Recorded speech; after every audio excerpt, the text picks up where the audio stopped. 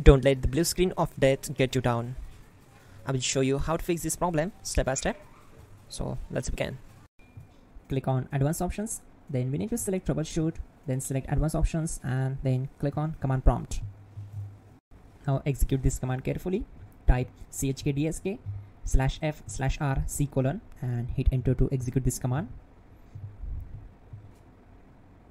Now type C: and hit enter. Type cd space C: / and hit enter to execute the command. Now type cd space Windows and hit enter to execute the command.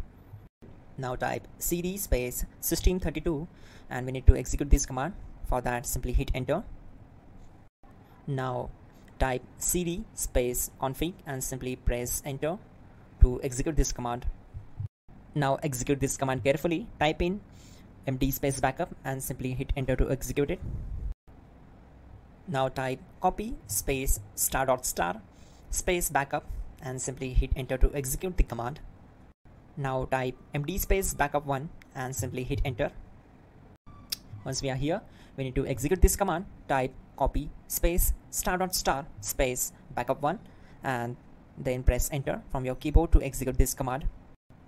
Type in cd space regback, then simply hit enter. Execute this command. Type dir, then simply hit enter. Type copy space ** space ... and hit enter. Then type all and simply hit enter to execute the command. Let's move to the next command. Now execute this command. Type bootrec space /fixmbr and simply hit enter. Now type bootrec space /fixboot and hit enter to execute. Now type cd space C: / and simply hit enter. Now type cd space Windows /system32 /config /regback and hit enter to execute. Now type this command bcd edit space /exports space C: /bcd backup, then hit enter. Now type cd space C: / and hit enter. Now type md space boot and hit enter. Type cd space boot and hit enter. Now type md space bcd and simply hit enter.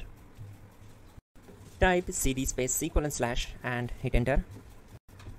Now type attrib space C: --boot -bcd space -h space -r space -s and hit enter to execute.